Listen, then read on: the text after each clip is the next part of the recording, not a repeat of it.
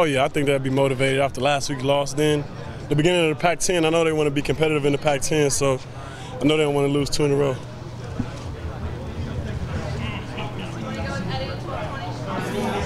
Just look like Their secondary, how does it rate maybe with what you've seen so far? Oh, they got a good secondary, good all-around secondary. I think it's one of the strongest part of their defense, the most mature part of their defense. Them guys played there last year, so they grow older. So I think they're going to be better this year. Got a couple of guys injured, but I think they filled in the spots with some good guys.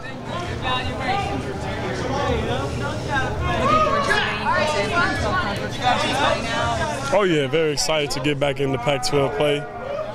Try to see what this league is about. So I think everybody excited to get to play in Arizona. It's my first time playing in Arizona after going down there, so just excited to get out there on the field. It's always a tough battle, it seems like, Oregon and Arizona, especially down there at the Zona Zoo and all. Oh, yeah, like I said, their atmosphere is nice, but hopefully they've been the red out, bring all their fans so we can have a good time. You want to see the red out? Oh, yeah, hopefully. Like I said, last time we went out there was a good atmosphere.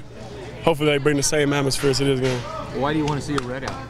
Because, I mean, it look good. Does that pump you guys up more? Oh, yeah, it gets you ready to play. Everybody wants the red out. So. How are you dodging like bottles and batteries coming out of the stands? Hopefully we get those bottles thrown out. That means we're doing good things. Does a night game over a day game any more fun or different for you?